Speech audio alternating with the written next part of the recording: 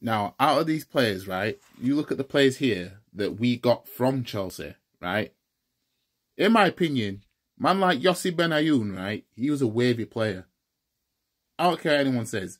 When he was on loan for us in 2011-2012 season, he was like the only ex-Chelsea player I can think of that really gave a shit about trying to get somewhere as well, right?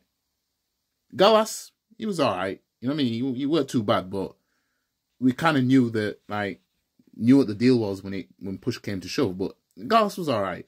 But man, like, if we're talking about outfield players in terms of like midfielders and upwards, Yossi Benayoun was a wavy player. You know what I mean? He was a wavy player. You know what I mean? He's somebody, right, where when he came in and I saw the way he was playing for us, you know what I mean? I was actually gassed. I don't know if I'm overrating him, but I think he was a decent player.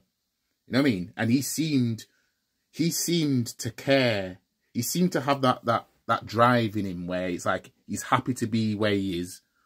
You know, he's happy to be at Arsenal and trying to help Arsenal. I remember that season we beat Chelsea 5-3 at Stamford Bridge. And I think he put on Twitter about well done Gunners or something. I think it was from that game, and Chelsea fans were pissed off with him because obviously he's still their player.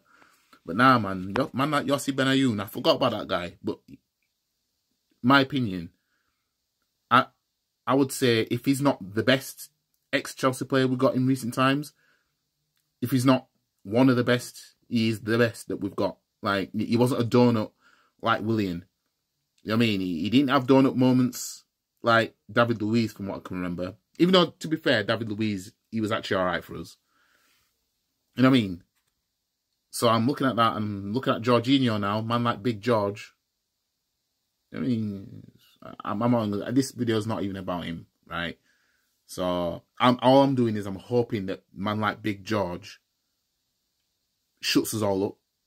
That's what I'm hoping. I'm hoping that he absolutely blitzes it. That's what I'm hoping. I just don't expect it.